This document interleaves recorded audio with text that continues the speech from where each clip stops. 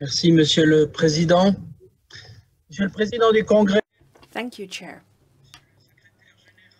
Chair of Congress, Director General, Ambassador Hussein, Director General-elect, my dear friend Mr. Metoki,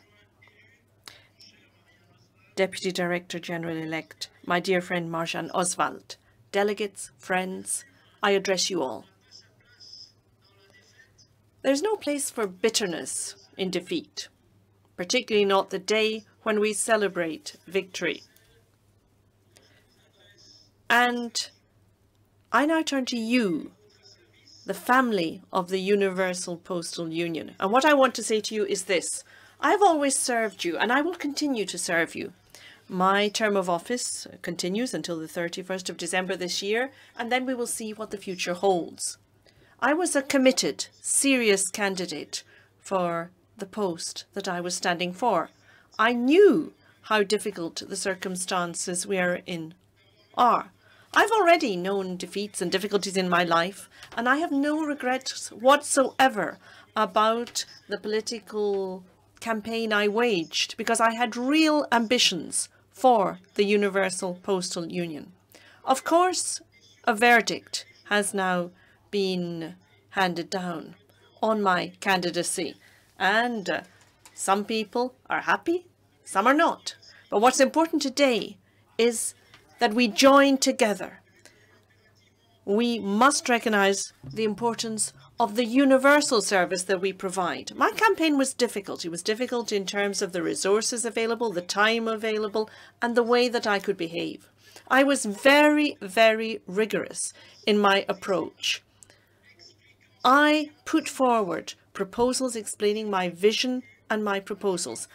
I put forward my arguments. I didn't manage to convince most of those who voted, but I remain deeply convinced of the arguments that I put forward. I wish to congratulate most warmly Mr. Metoki, the future Director General of the UPU. I thank you for your campaign, Mr. Metoki. You waged a very correct campaign and a very friendly campaign with me. Japan and Switzerland have always got on very well, and certainly this is not something that is going to trouble our friendship in any way. Now, my post of Deputy Director General will be handed over to another friend, Mr. Marjan Oswald, who's been an excellent co-pilot, and I'm going to let him take over the controls at the end of this year. And it'll be a new life for him, and a new life for me too. But I hope that in that new life, I'll be able to exert a positive influence elsewhere. But I'll never forget the wonderful years I spent at the helm of this organization, taking it through a period of reform so that it can be where it is today. I've learned an awful lot from this unforgettable adventure. Yes, I had ambitions. I had a vision. I wanted justice. There was a kind of thirst for justice in what I did. And my campaign now comes to an end, as does that of the others. Tak, Vlad, Marcella, Yunus. I know how they're feeling, and I think about them now. I've been lucky enough to know victory in UPU, and I wish them in the future also victories here within UPU. I cannot conclude without turning to Ambassador Hussein, our Director General. I have been at his side for many years. I have advised him. I have been loyal to him.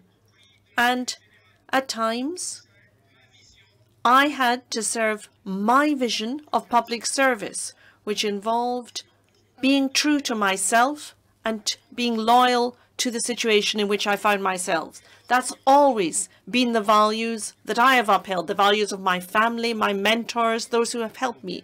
Edouard Dayan also entrusted me with many things because he too believed in those values. And from what I have done, from the 25 years I've spent in the international arena and in the postal arena, I have learned a great deal, and I have always sought to uphold those values. And I can say, perhaps selfishly, that I think we have all benefited from that. I've worked alongside the staff members of the UPU and Swiss Post. I thank them all for their work with me.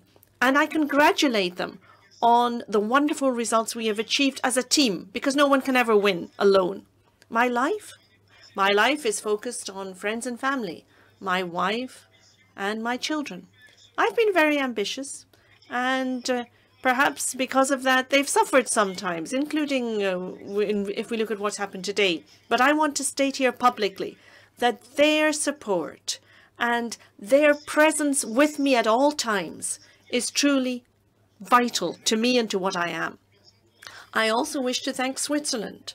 Switzerland for the trust shown in me, the confidence shown in me in all circumstances, even the most difficult circumstances.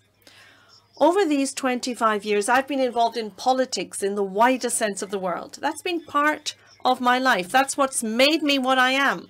It's taught me resolve, yes, but above all else, it's taught me humility in both victory and defeat.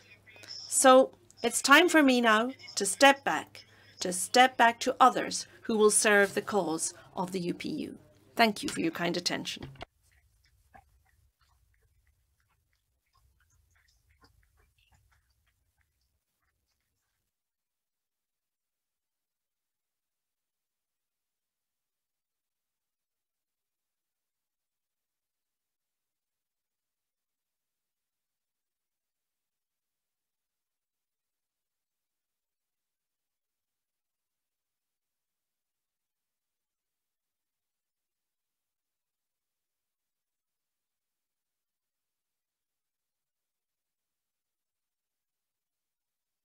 Merci. Merci, Pascal.